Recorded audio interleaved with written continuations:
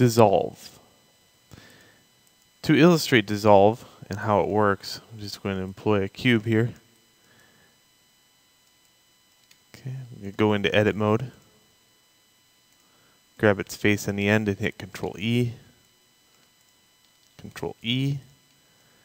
Then I'm just going to add a modifier to it, hitting Tab, then going into modifier, subdivide it up a few times, and hit apply.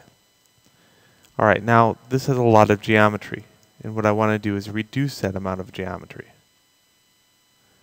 To do this, we could grab edge loops.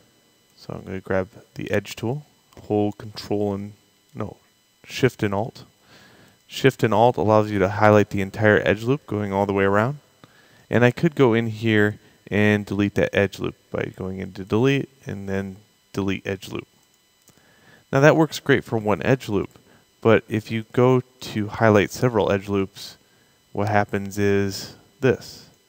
It only deletes the ones that were highlighted last. Okay, so here's dissolve and how it works. First off, I'll do the same thing. I'll highlight the edge loops and then go in here and say dissolve. The problem with this is there's some vertices left behind. So we can go to vertice and then also hit dissolve. Now that cleans up the area and deletes many edge loops at the same time. So what I would suggest to you is probably go in here, right click on it and say add shortcut. And whatever key you want in this, I'll hit maybe D on the keyboard. And you can manage that shortcut by going into user preferences. Let's go to input. Let's go to, I think it's going to be under mesh.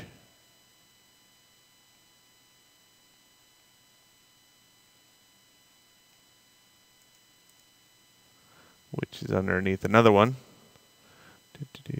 Let's see if I remember right. 3D view, mesh. There we go. So if we page all the way down, we have dissolve now. So if you ever want a different key, you can always go in here and say Control D or Shift Alt D or whatever you want. I'm just going to have D on mine. I use it all the time, so whatever hotkey that was there before is not as important as this to me. Alright, let's try it out. D, go into vertices, D. There we go, just a little cleanup and voila, works perfect. And that is the dissolve feature in Blender. Enjoy.